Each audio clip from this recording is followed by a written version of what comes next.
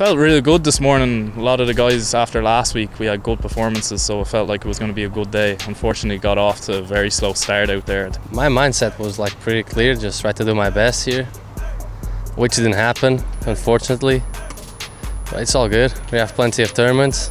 Coming into today, I kind of just was going with the flow and trying to shoot as best as I could without thinking that much. I guess what I liked on the course today was more of my drives. They're always consistent and I can rely on them. Iron shots were also not bad, but definitely improvement, and chipping, got them pretty close to the hole, so that was good. For me now, this is like paradise. I'm not used to something like this, so for me this is the perfect golfing weather.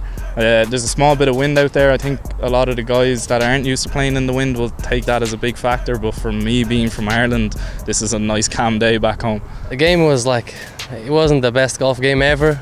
We did like some good shots and some bad shots. Specifically for my performance, putting was awful and definitely needs improvement. Pin placements also weren't easy, so that definitely affected the play. On the front, weather didn't play much of an effect, but on the back it was definitely windy and it affected how far your ball went.